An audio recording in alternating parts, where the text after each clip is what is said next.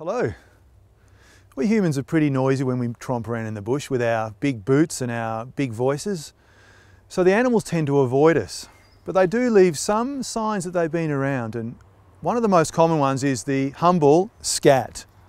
And if we look down here, there's a scat here now we can see. And if we want to identify this scat, there's a great book we can use called Track Scats and Other Traces by Barbara Triggs. The book's in 4 sections. It's got a section on tracks, scats, shelters and scrapes, as well as bones. And today we're going to look at the book and see the process of trying to figure out, well, what is this scat here?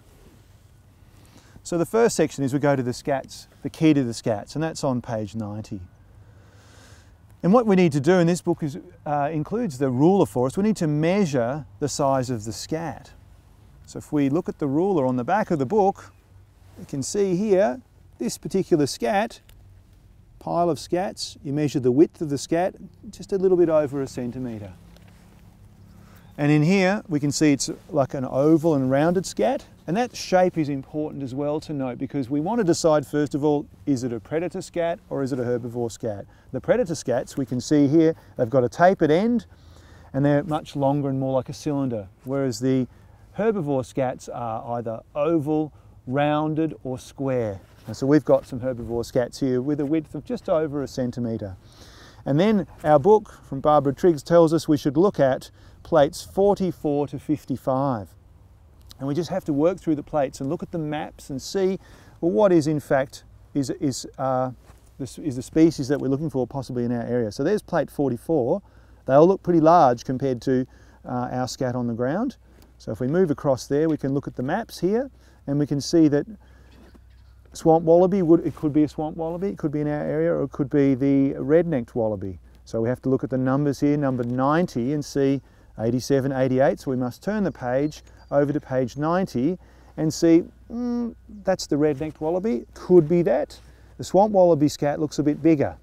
So at the moment it could be this particular one. Then we have to work through again. I'm looking at the maps now, and I don't see Ballarat on any of these maps in the shaded areas. So we can ignore all of those. Move to the next page. Again, those scats, they look reasonably, this one potentially is the right size and this one possibly the right colour, but let's look at our maps. Again, I'm not seeing Ballarat in any of these areas here, so we can ignore those. Same again. The shapes, we can notice some shapes, and if we see a direct match, well, that might give us a bit of a clue. Move across to the next one. We're almost there. We're going to plate 55. Again, I don't see Ballarat here on any of these maps, so we'll move again. Next page, looking a bit different now. These are definitely too small.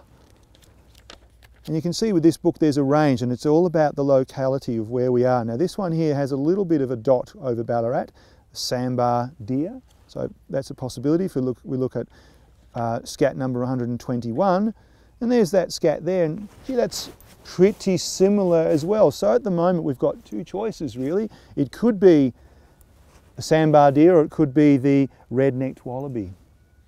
So then our options are to look more closely at the red-necked wallaby scat, and it does talk about the fact that the scat often is left in a pile. The other thing we can do with our scats is to find a tool and break it open and have a look at the contents, because a fresh scat is very different from a dried scat. Now this one's very dry, but if you look inside we'll see that green colour and very fibrous, very similar fibre shapes.